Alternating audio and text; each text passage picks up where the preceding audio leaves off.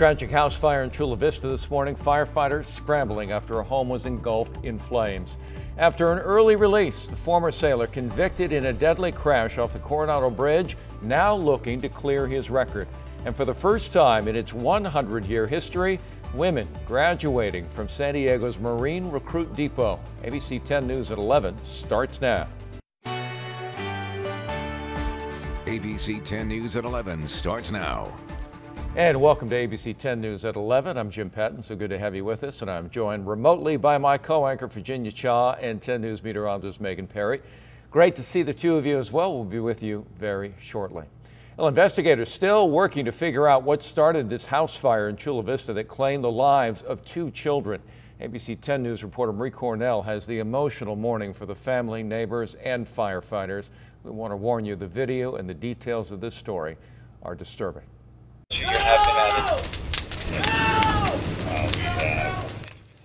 Those are the cries from a man helplessly trying to put out this raging fire that engulfed his Chula Vista home. Still inside, 2 children that didn't make it out of the house in time.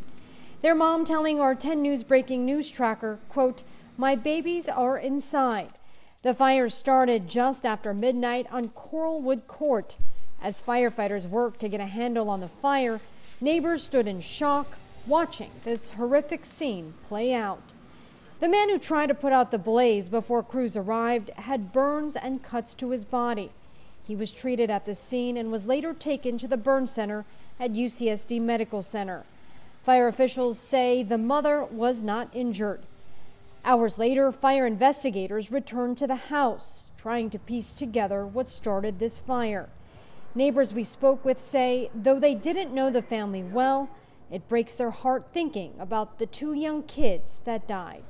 And when I find out about the kids, I get very upset. Marie Cornell, ABC 10 News. Well, this morning, a former sailor convicted for a crash off the Coronado Bridge that killed several people is back in court. Last year, Richard Zapolio was released from prison early, nearly 3 years into a 9.5-year sentence. He was released for good behavior and pandemic protocols that aim to clear space in detention facilities. Today, Zapolio's legal team is requesting his convictions be expunged and that his parole be ended early. We will, of course, keep you updated as we learn more.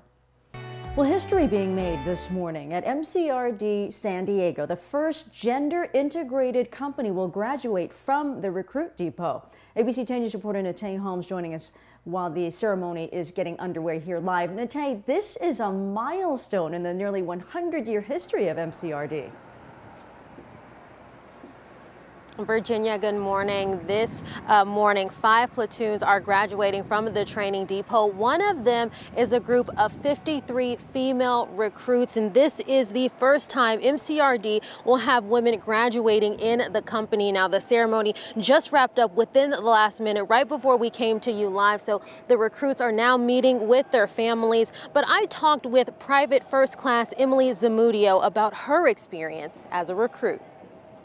Roles here are really important to determine future cycles of females coming here. Let's go!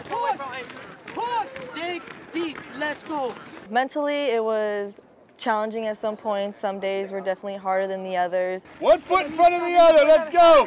Mostly challenging when we went up north to Camp Pendleton due to hiking and the hills. I went internal and I was like, oh no, I was like, I'm not gonna make it. I was like, it's only gonna get harder, especially going infantry. You know, because in infantry you hike a lot with heavier weight and it's longer routes and hikes and stuff like that. So I definitely got into my head majority of the time, but at the end of the hike, you know, I told myself, I got through it. Yes, I was in pain. Yes, I was struggling, but I got through it, you know, thanks to my sisters as well, who also pushed me through. But it's kind of just that mindset you got to have that, yes, it sucks, but in the end, no matter what, you're going to get through it. And, you know, quitting's not an option for me.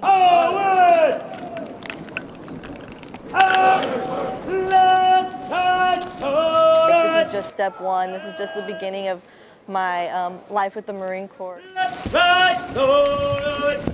My family has been supportive since day one, since I told them that I wanted to join the military. You know, they made sure that this branch was the branch that I wanted.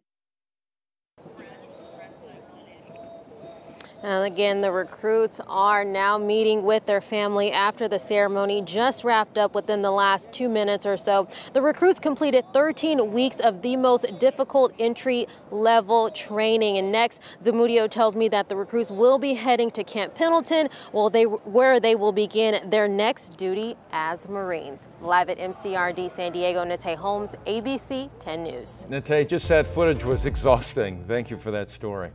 Well, now that the vaccine rollout, the Biden administration coming out in support of a patent protection waiver on coronavirus vaccines. Supporters saying it could ramp up global distribution, but critics say it hurts companies that innovated during development. It's all coming as health officials express optimism about the outlook in the U.S. heading into the summer. ABC's Whit Johnson has more. This morning, the CDC releasing new projections showing that high vaccination rates, continued masking, and social distancing could bring a sharp decline in COVID cases by July. We are not out of the woods yet, but we could be very close. Still, threats remain like variants and questions about how long vaccines will provide protection. On Wednesday, Moderna saying that should vaccine booster shots become necessary, early data suggests theirs will be effective against strains from South Africa and Brazil. This is a very good piece of news because it suggests not only can we boost people's immunity back up and keep it high during the pandemic, but also that we can specifically boost it up against some of the new variants of concern. And now a new focus on kids. Canada announcing it has authorized the Pfizer vaccine in 12 to 15-year-olds. As the U.S. awaits a decision for that same age group any day, the Biden administration doubling down on its promise to act immediately. We know that kids want to go to camp this summer. We know parents want them to be safe, so we are prepared to move as quickly as we can after any kind of authorization. And as vaccination rates increase, some bright news for New York City, once the center of the pandemic, now making strides. In 2 weeks, the Yankees and Mets will begin seating fans in separate areas at the ballparks. Sections for vaccinated fans will be at 100% capacity. Sections for unvaccinated fans at 33%. And Broadway slated to open mid-September for shows at 100% capacity. Back to baseball, teams across the country are offering all kinds of incentives to help get people vaccinated. The Mets and the Yankees are now offering free ticket vouchers for people who get their shots at the games. Whit Johnson, ABC News, New York. And here's a quick look at our local situation. 219 cases recorded in the latest daily testing, but cases in San Diego are generally trending downward. Positivity rates between 1% and 3% in the last month. About half of the population has gotten at least one vaccine dose, and the county is giving its weekly update this afternoon, and we'll have more on that this evening. You can also get the latest information on our 10 News smartphone app. Well, this morning we are following a developing situation in Idaho where a gunman opened fire at a middle school. Police say they do have someone in custody. 3 people, 2 students and an adult, suffered some non-life-threatening injuries. Students were evacuated to a nearby high school to be picked up by parents and guardians. So far, no details yet on the suspected shooter. Well, a Good Samaritan springing into action as a dangerous situation unfolded in Mission Valley this morning. Witnesses say they came across this car on the 15 about 5:30 a.m. and the driver was passed out. People stopped to help, but as they did, a pileup started, cars slamming into the car of the passed out driver as well as into each other. The crashes trapped that initial driver in his car as it caught fire, but a pair of quick-thinking onlookers came to his rescue. When I turned around and saw a big ball of fire, that gentleman that was stuck in the car there, I came around the side of the car, and another gentleman came up and helped me get him out of the seatbelt, pulled him out of the car, moments before it was all completely engulfed. At least 2 people were hurt. It is not clear why that initial driver was unconscious.